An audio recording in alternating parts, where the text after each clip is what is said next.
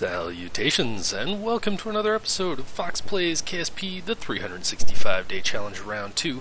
And you may be able to tell already I have gone and gotten various mods downloaded and tested out, and I think it'll be okay. It'll take a little adjustment to things being quite this bright, but we can adjust that. So, ambient light adjustment. Do that. So hopefully, I don't mean that things are a little easier to see on YouTube, because I know YouTube makes things super dark. What is that over there? Is that? Oh, it's a tree. I don't know what I was looking at. Well, anyway, I'm hoping that I can actually start here, and when I have a mission that's going to need the tracking station. But I'm not entirely sure, so this is a test, kind of. But if it's successful, then it'll go live. So, right. So our mission is to plot and perform an intercept with the moon with Surveyor 2. So off we go. Alright, that seems to have been successful. And as you can see, we are in the dark side. And I think you can actually, make this out pretty well. It's very strange for me to have things be this bright, but I will get past it, I'm sure. Oh, one final place where this has not been configured correctly. Went through and tried to get this all set up ahead of time, so I didn't have to do this on camera, but I didn't think there'd be a separate one for map view I didn't think I'd have to reconfigure that. But anyway, so, moon set as target. So we want something like that. No, we want it more like, yeah, there. So we want to impact the moon basically dead on. Right? So like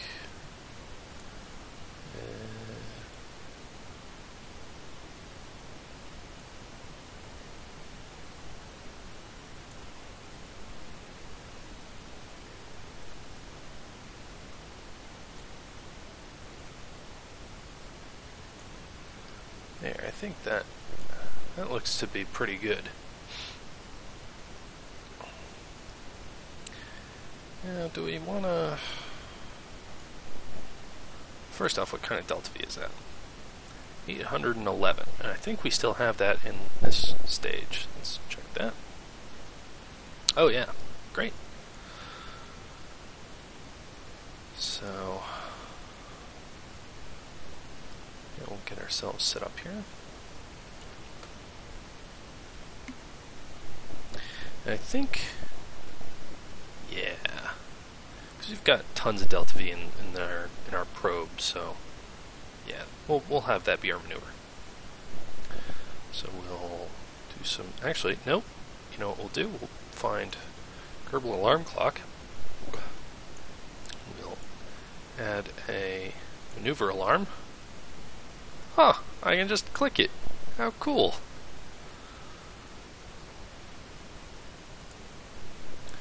That kill warp, yeah.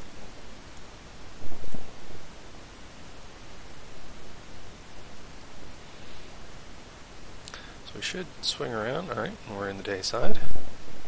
So yeah, this just for talking about something, the this ambient light adjustment is adjustable. So if this is a bit washed out, if this is a bit bright, feel free to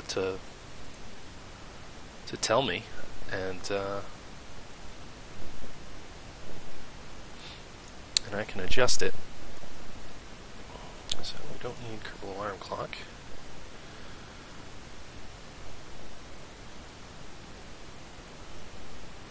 So we're coming right up on it.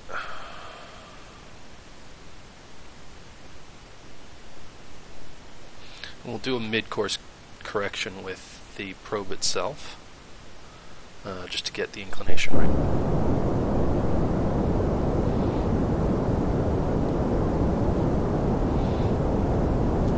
So yeah, we've gone far away from Kerbin. We have gone to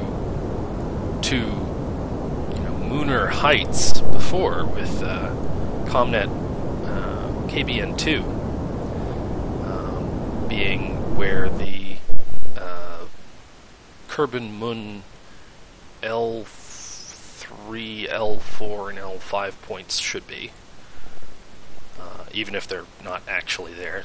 There's satellites where the points should be.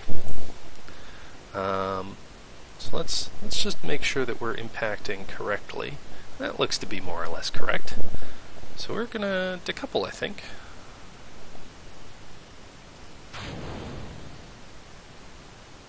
Yep, that is perfect.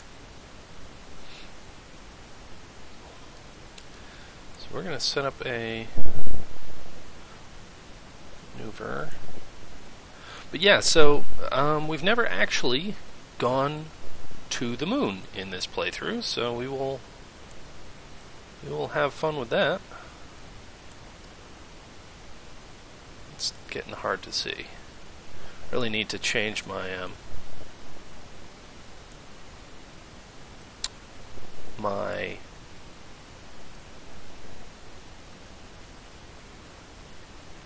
whatchamacallit, conic settings.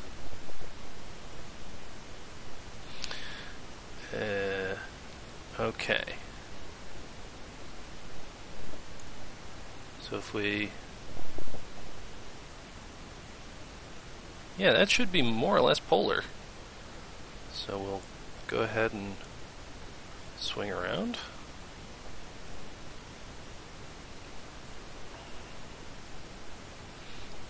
We're getting some kind of weird wobble, am I? Toggle torque. Okay, yep. Yeah, it gets a little wonky if you have both reaction wheels running. But yeah, so let's set ourselves another maneuver alarm.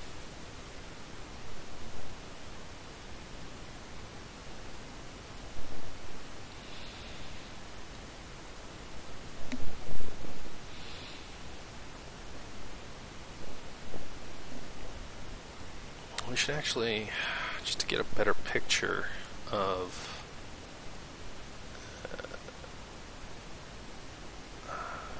is a difference there? Yeah, that's plenty of difference. So we'll cut our thrust in half, just so that we get a nice, a long enough burn that it can be handled by human reflexes.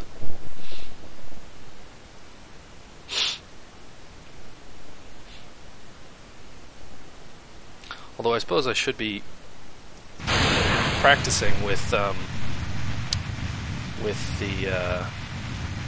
flight computer. Oh, then again, it's hard to argue with that. Alright. So then we want maneuver at periapsis. Capture to what looks darn close to a polar orbit.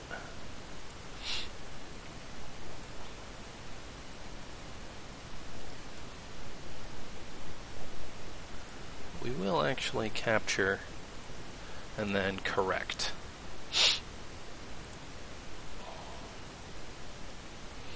And again, we're in the dark side, just another good time to kind of figure out if this is bright enough or if it is too bright, although bright enough probably, for the ambient light adjustment. So if it's still too dark, just let me know. But let's get another maneuver going. This is 5 hours, which is almost a full day. Kerbin time, anyway. Yeah, I'm actually concerned about electrical charge. So I'm just going to rotate to make sure that we get best. I'm actually going to, let's see, calm idle, so I'm going to deactivate that. I'm going to deactivate all of our backup antenna.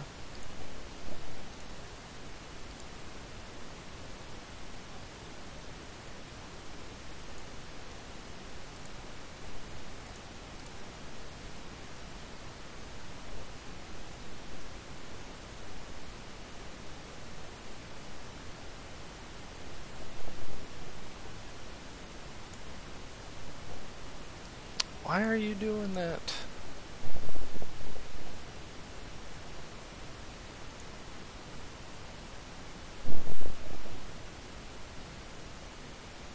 Yeah, can't afford to... Oh, crap.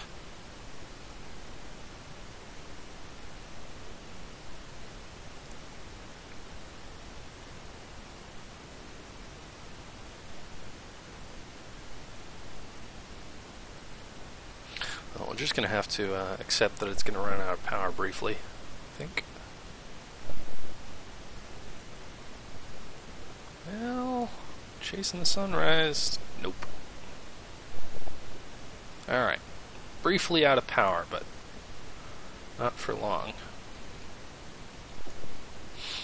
I can actually just zip on out there. Yeah, we do need to keep in mind with these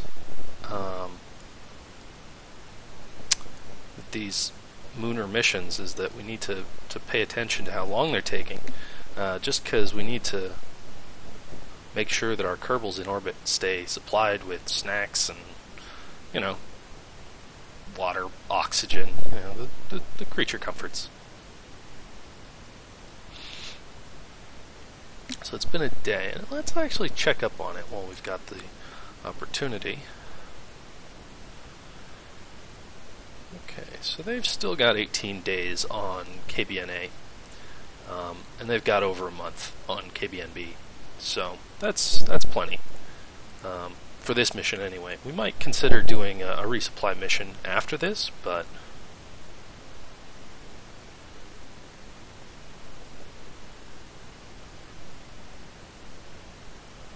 just getting nervous that it's not actually going to stop me in time.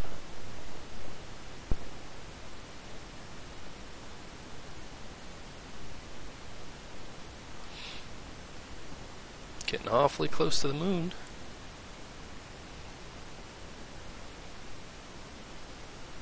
What's our periapsis like, actually? Oh wow, that was real close. So let's get pointed in the right direction. I don't know what's introducing this wobble. Oh, you know what it is? It's this isn't deployed. I think. Maybe. Why you oscillate? Why you do this?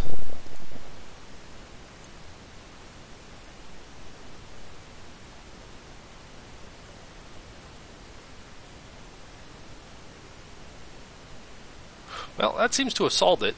I mean, let's see if that reintroduces the problem. Does not appear to. Wait.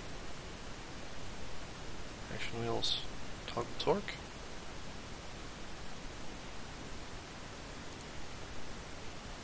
Okay.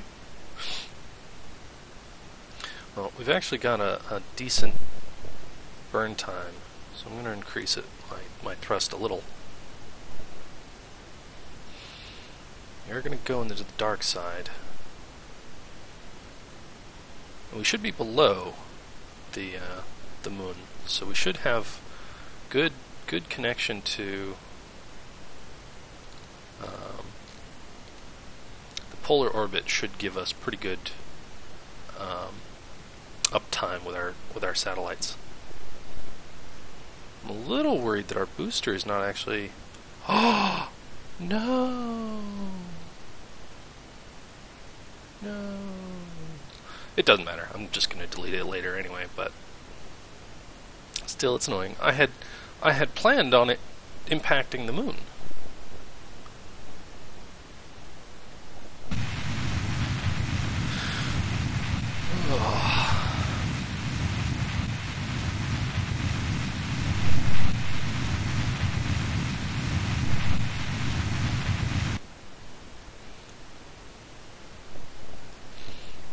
what's our time? Okay, so another full day, basically. So, let's see. We want pretty much there. Add maneuver. Nope. That way.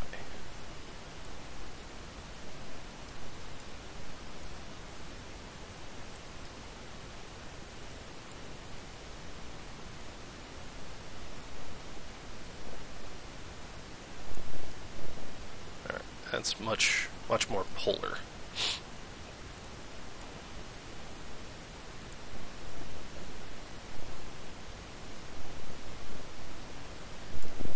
Yep, we're getting that weird pitch oscillation again, so we'll try toggling torque until it sorts itself out.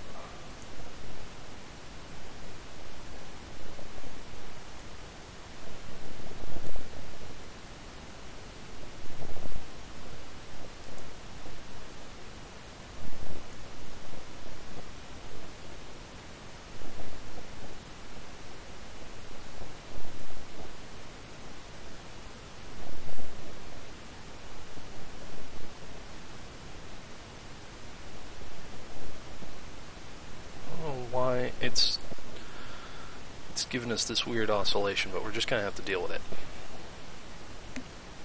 We'll set up another maneuver.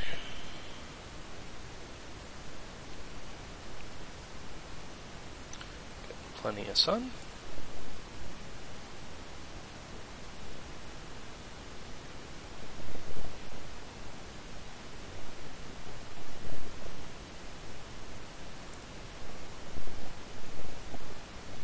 Wait. Why?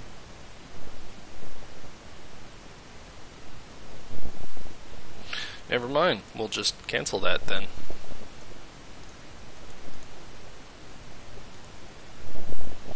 And we'll point prograde.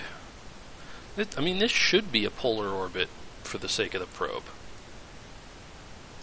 We're just gonna burn prograde. We've got something like that. Let's see if the scanner decides that it likes that.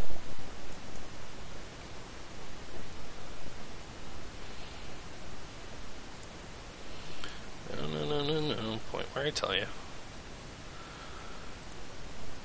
Alright, so that's not good enough. 1,000 kilometers. Okay. Alright, fair enough.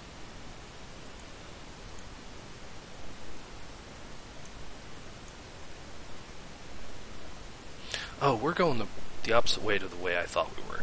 Never mind.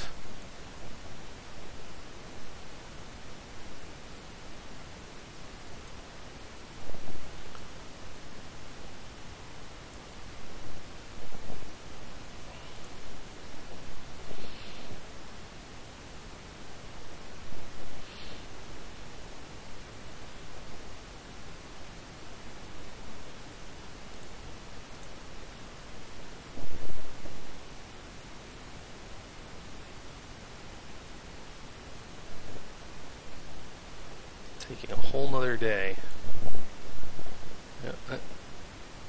Yeah, that looks like that booster might still impact the moon at some point.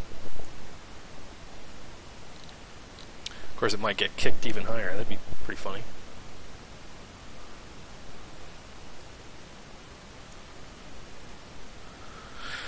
Alright, let's bring in our time warp down.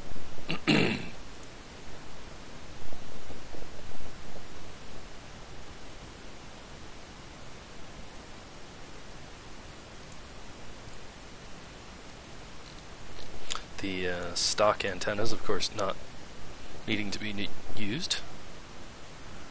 This was a problem with. I did track it down, and it was a problem with remote tech.